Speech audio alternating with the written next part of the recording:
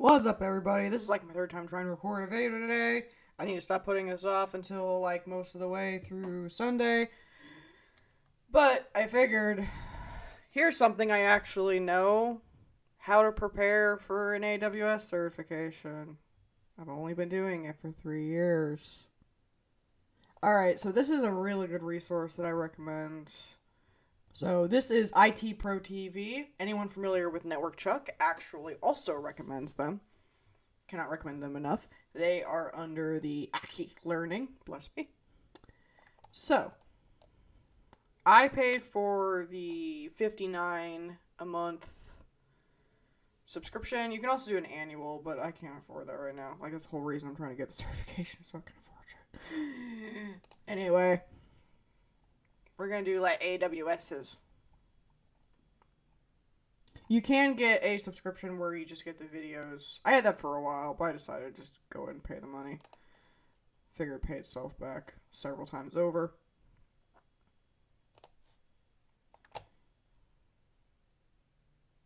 I think this is okay to put on video, to put some of the practice questions, because I'm only going to do so many. I'm not going to do like a full, also because nobody wants to really fucking watch that. Maybe listen to it while they're doing other things, but I don't want to edit that, so y'all just gonna have to deal. We're gonna continue. I actually did like a custom quiz, and I basically just said, do all the questions and just tell me as I, as I do them whether they're wrong or right.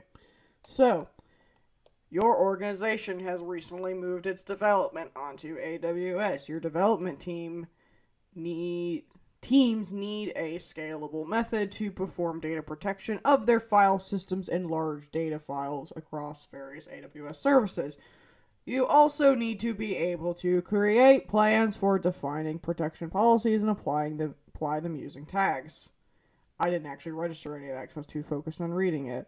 Okay, let me think. Okay, so DynamoDB is their NoSQL database, similar to MongoDB. I'm trying to think. Okay, data protection. I didn't notice backup yet. So code commit is literally part of their code pipeline. It is what it sounds like. That's kind of an obvious no. Route 53 is their DNS service. There actually are some security things in Route 53, but not particularly around, like, protecting your entire data. If I'm not mistaken, it's more like your, maybe some basic DDoS protection. Don't quote me on that.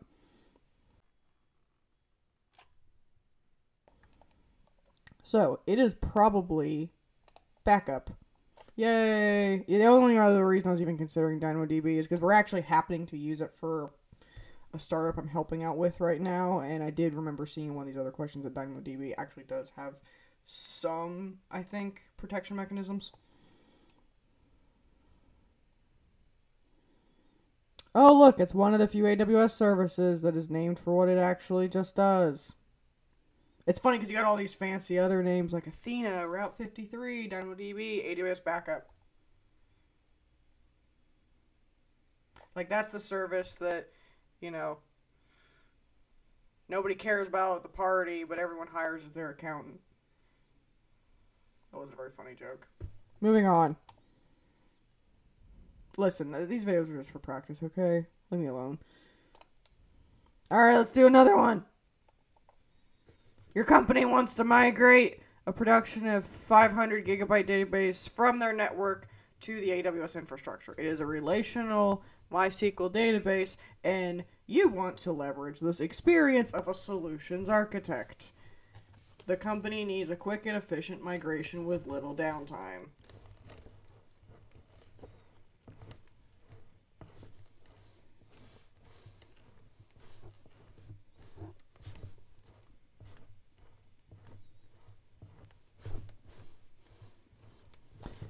So, I actually, to be honest, I forget what EMR is. I'm trying to get this certification by summer. DynamoDB, I believe, is their... Oh, no, it's the same NoSQL database. I was just talking about the last question. Redshift is the data warehousing. So, it's probably not... The big thing to me is relational. So, RDS literally stands for Relational Database Service. And it is actually a fairly managed database service. There's actually two main ways you can do a relational database service, at least that I've seen out in my experience. My many 3 years of experience. You can actually just take your database and just straight up stick it on EC2 and just do all the management yourself. You can do that. Pain in the ass, though. Or, and then I kind of ask why you're even using AWS and not just, like, DigitalOcean. Anyway, or RDS, which will manage, like, security updates. I think it'll automatically, like, replicate it, or you at least can make it replicate easier. Obviously, it costs a little more than doing the EC2 solution, but don't have to worry about as much shit. It is under free tier. You can do so much RDS under free tier. So, yay! Well, he has EMR. Big data solution and would not be a viable option for moving such a small database. You know, it's funny that now that's considered a small database because that probably probably even when I was born, probably would be the way we would look at, like, petabytes of information now. Shit's weird, man. Let's do one more. If people like this shit, I'll do more of it. This video gets taken down, we'll do something else. You are a cloud solutions consultant for a legal services company. You need to ensure that your company is adhering to the various regulatory compliance laws in its AWS Cloud deployment. Which of the following should you ensure for meeting compliance requirements? Choose all that apply. Oh, I fucking love these questions. Fuck me. I don't even know if these are actually even on the certification. I know when I did the cloud practitioner, I think they would tell you how many they could choose. Whatever. Honestly, I'd prefer the practice exams, though, to be harder than the real one. I think most people would. Keep all user database in public subnets. Ha! That one's kind of an obvious give me. Turn off ha!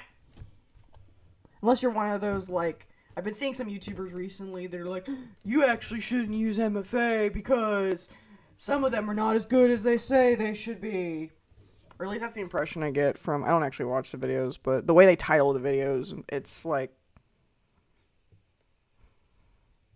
newsflash, motherfucker. Every security mitigation has pros and cons. Anyway. Perform audit logging using CloudTrail. That one kind of goes almost without saying. CloudTrail is the service that will track all API calls, which obviously you want to do because you want to see who's accessing the data and who's fucking with it. Archive sensitive data records using S3 Glacier.